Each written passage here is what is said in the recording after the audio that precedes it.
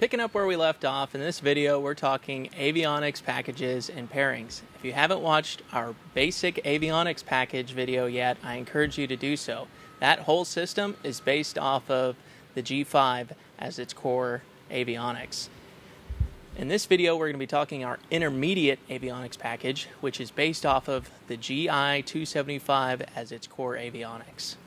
This package is best suited for aircraft owners that have an aircraft that is worth more than $100,000 and they may be flying IFR a little bit more routinely, and it being a high performance aircraft like a Bonanza or a Cirrus or something, an aircraft at that level. So let's get into it. We've got 4 different options, and our first one is going to include dual GI 275s. The GI 275s are fairly more expensive than the G5 system, and for good reason.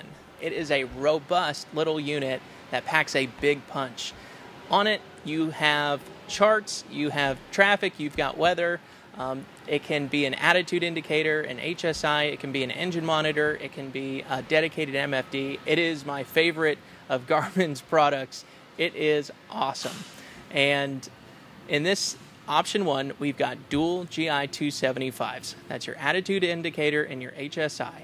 And that's going to be the most important thing, and when you start building your avionics package, is the information that you need to stay alive. In addition to the dual GI 275s as your attitude indicator and heading indicator, I've added a third one that would be your engine monitor. At this level, I highly recommend an engine monitor for safety, situational awareness, especially if you're going to be flying quite a bit in and out of IFR. And it's going to give you reduced long-term maintenance costs on your aircraft. Again, from the maintenance shop perspective, I change way more cylinders on aircraft that do not have an engine monitor. Highly recommended at this level. From there, I've included the CIES senders. Anytime I put an engine monitor in, I always recommend the CIES upgraded fuel sending units. Those are the floats that are in the tanks that measure your fuel levels. And many of the planes that we're upgrading still have the original ones in, and they are highly unreliable. So if you're going to go ahead and do the engine monitor, I would also do the sending units standard every time. And in this package, or all the packages, I have included them when we're talking engine monitors. Next, option 1 is including a GTN 650 TXI. And that is a GPS, nav radio, and a comm radio.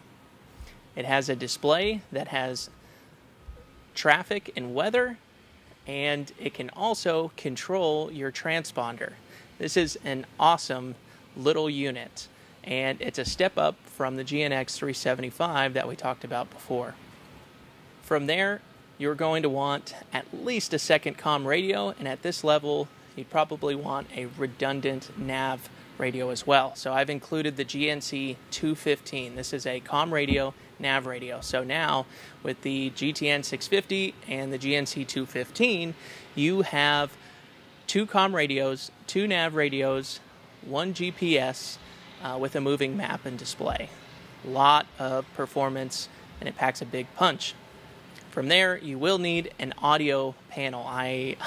Again, if you're going ahead and putting new radios in, I would not skip the audio panel to have ultra clear audio coming through your headset and out to ATC. So I included the GMA 345. It's a 6-place audio panel that has Bluetooth capability. The next component in this option is the GTX 345R. That is a transponder ADS-B in and out. The R stands for remote. I went ahead and put it in this package because if you've got the GTN 650 TXI, you can control the transponder straight from the navigator. And that's awesome, and it saves space on the panel. And finally, in option 1, I included 2 GSB 15s. I put it in all of the options in all of the packages just so that you are able to charge an iPad or your cell phone while you're flying. It's a common item everyone gets, so I went ahead and tossed it in. Option 2 in our intermediate package is going to be the exact same setup. Dual GI 275s with a third one that's being utilized as the engine monitor and the CIES senders. But here I've changed up the navigator and radio setup. In option 1 we had the GTN 650 TXI, which is the smaller display. In this one I'm adding the GTN 750 TXI. It is a much larger display navigator. It's still just a GPS, comm radio, and nav radio. The neat thing about the 750 though is now you can control the audio panel and your transponder straight off the GTN 750XI. So now you're removing two components out of your panel and making it a lot more seamless and a lot cleaner. From there, you also have the GNC 215 nav comm radio and the GMA 345 that can be remotely controlled by the GTN 750 TXI and the GTX 345R ADSB in and out transponder, which will be controlled by your GTN 750 TXI. And to finish it off, as always, 2 GSB 15s USB ports. Option 3 in the intermediate package is going to be the same as option 1. It's got dual GI 275s, a third one being utilized as the GI 275. It's got the GTN 650 TXI Navcom GPS, GNC 215 Navcom radio, and in the GTX 345R transponder, but we've included on this one the GFC 500 autopilot, 2-axis with trim. And to finish it off with the GSB 15 USB ports. Option number 4 in the intermediate package is dual GI 275s, third GI 275 being utilized as the engine monitor.